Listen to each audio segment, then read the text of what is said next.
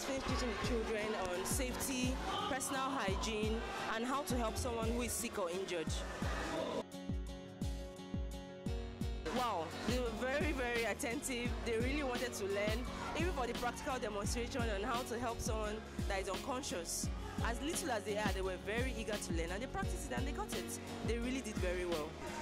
Christ Embassy, Lokoja, brought in Trauma Care International Foundation, which is an NGO of our Healing School Ministry of Pastor Peace and Christ Embassy, because of the respect we have for human health, both spiritually and medically. So we have gone to a community, Crusher Village to be precise, and we give free medical consultation, medical treatment, medicines and all that, and that's why we came to schools. You know, as you know, children are the future of any nation.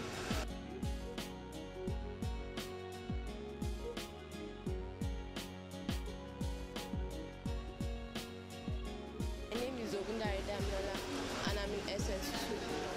I learned a lot. I learned how to wash my hands completely clean from germs, how to rescue somebody from bleeding, how to rescue people from choking, and how to practice CPR. My name is Gloria Debola Maika. I'm in JSS1. And I learned how to rescue a person that is unconscious, how to cross the road, home safety. I want to thank Trauma Care and Christ Embassy for coming to our school.